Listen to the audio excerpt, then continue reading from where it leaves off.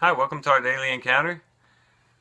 In 1 Samuel, we find Israel really in a dark place, spiritually speaking. They have wandered from the Lord. If you remember in that last verse at the end of the book of Judges, it says that there was no king in the land and everybody did what was right in their own eyes. They were not walking obedient to the Lord according to his commandments, but they had kind of followed after their own whims and their own desires and had began to be influenced by the nations around them. And so we find them very, very sinful. And even though there was a few people who were kind of lights in the darkness, such as Hannah and Samuel, for the most part, people were living a life very much separated from the Lord. And it's in this context that this battle with the Philistines takes place in chapter 4. The Philistines come up against Israel and they defeat them and kill 4,000 of them. And the elders of Israel come together to kind of talk about this defeat. And this is what they say. This is in verse 3 of chapter 4.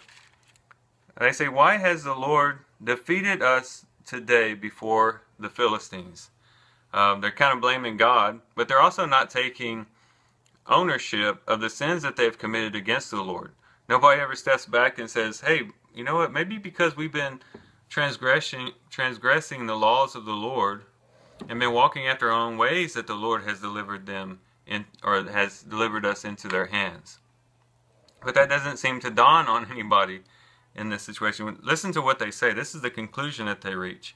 "Let us take to ourselves from Shiloh the ark of the covenant of the Lord, that it may come among us and deliver us from the power of our enemies."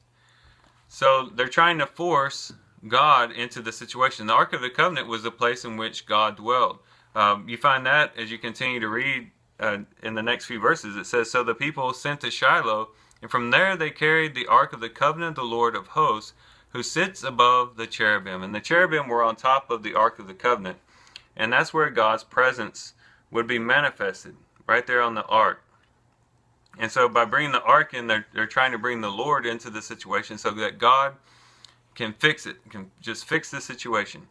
And if you get into their heads, you get this idea, if you really think about it, this seems like a very selfish way of dealing with God, right?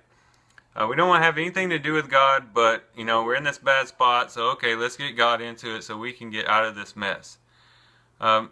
Completely concerned about themselves, not concerned about God's desires, God's heart, what God wants, but just completely focused upon themselves.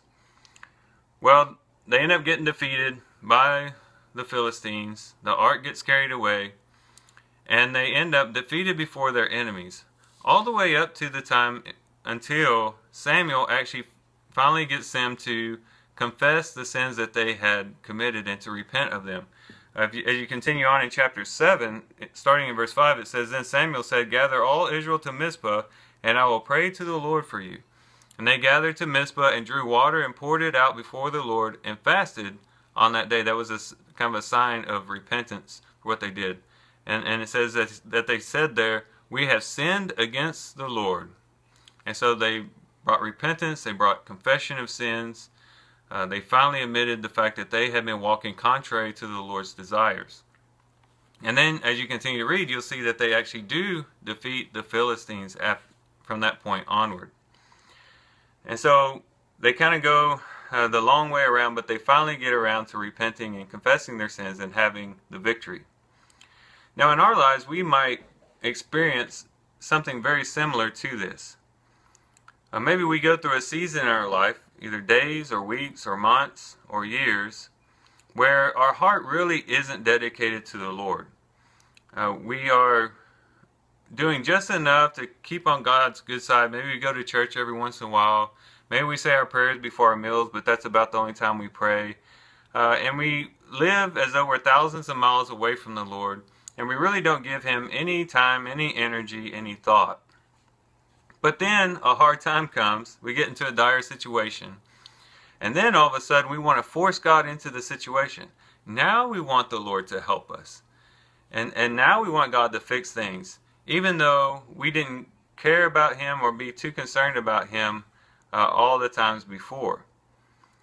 And you can kind of sense think about how what a selfish attitude that is. I don't want to have anything to do with the Lord until I need Him for something, and then let me bring Him in. We're thinking of God like some magical trinket that we can have, and we rub it or we wave it, and it can fix the situation, and then once the situation is fixed, we put it away, and never to be seen until the next problem comes. A really, really bad way, really bad approach to our relationship with God. And how can we expect the Lord to help us if we've been living so distant from Him? We should be living for the Lord wholeheartedly all the time. We should be dedicated to Him all the time. We should be committed to obeying Him, to learning what His will is for our lives, following after that will, wholly given to the Lord. And then, if from that standpoint, if a problem arises, we can with confidence come before the Lord and speak the problems to Him, and know that He hears us, and know that He'll at least consider fixing the situation. But as you're listening to this, you might be thinking, well, is it too late for me? I kind of have been living that life that was just described. I've been kind of wandering away from the Lord, and yet I'm in a bad situation. I'm in a dire situation. Is there any hope for me? Because I've been sinning, I can't really do anything about that now, but is that going to keep me from getting any help from the Lord in the situation that I'm in? Well, I would give you the same advice that Samuel gave Israel. If you want the Lord's help, the starting place is to confess your sins to the Lord and repent of the things that you have done. Repent of walking so far away from the Lord. Repent of the sins that you've committed. And the guarantee is that the Lord will forgive you in that situation. One of the most comforting passages of Scriptures is found in 1 John chapter 1. Where John wrote, "If we say that we have no sin, we are deceiving ourselves, and the truth is not in us." Maybe we're like the Israelites in the situation in 1 Samuel, where when they were first defeated by the Philistines, it didn't even cross their mind that they had sinned or that they had transgressed the law of the Lord. They were just looking for a quick fix. And in our lives, we have to recognize the fact that we have sinned.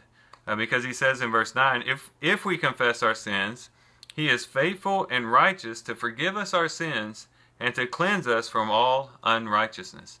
And so we come before Him saying, Lord, we have sinned. Confession means to agree with. And so what we do is we come to the Lord agreeing with Him that we have sinned, recognizing the sin in our lives. We turn away from those sins, we repent. We say, Lord, we don't want to walk that way anymore. We want to walk wholeheartedly with You, and to turn our faces back to Him.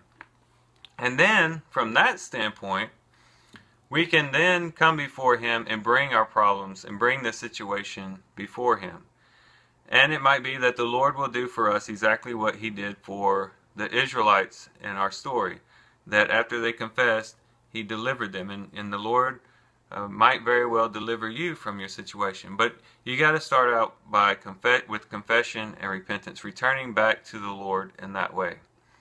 So these are just some things to think about today. Hopefully they've been helpful to you. I do thank you for watching the video. I love you guys. Hope you have a great day. God bless.